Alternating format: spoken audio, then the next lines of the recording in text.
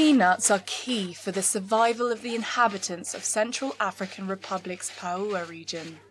But for many growers, life is a daily battle. A good harvest should come as good news.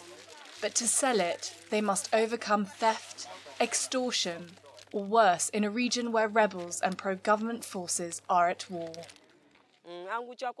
This year, with the insecurity, there were too many threats and thefts. We had to sell the production very quickly and at low prices. Now we lack seeds to replant. Celestine Nforo is a groundnut farmer. Celestine's harvest fills several large bags of up to 45 kilograms in just a few hours. Then they go to a secure storeroom, loaned by the humanitarian organisation Oxfam, where they are weighed and sorted.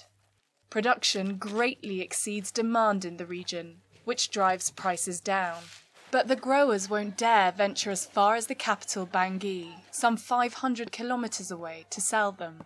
They fear attacks by rebel groups. Driven back from large towns, the rebels wage a guerrilla war in the countryside. We have to transport this to either Berberati, Bangui, or Bouar to sell it. But as there is this threat of highway robbers, we will be forced to sell at low prices. A bag like this is sold for around $13 in Paoua, as little as a third of the price in Bangui.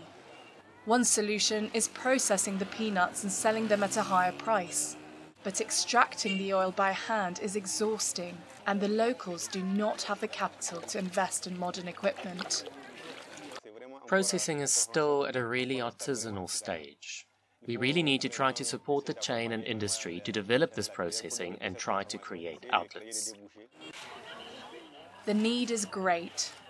2/3 of the people in the region lack food, according to the World Food Programme.